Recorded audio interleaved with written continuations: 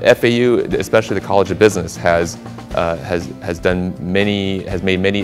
made a lot of effort to incorporate new technologies in the classroom. Many courses are now offered via lecture capture, which allows students to watch classes live online as well as to watch the taped versions afterwards. And in my particular classes, I incorporate various surveying methods using, students can use their phones, they can use their laptops.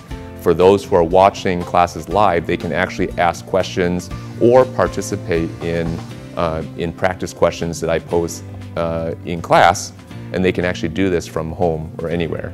So if students actually have a comment to make during the actual taping, they're able to get that information to me and answer it during the actual class. And I'm also developing another sort of online textbook project that is often termed in the industry flipping the classroom.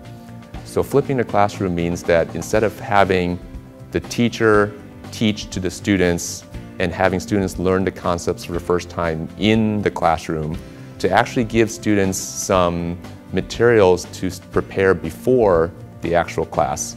So I'm working on a project by delivering what's called pre-lectures.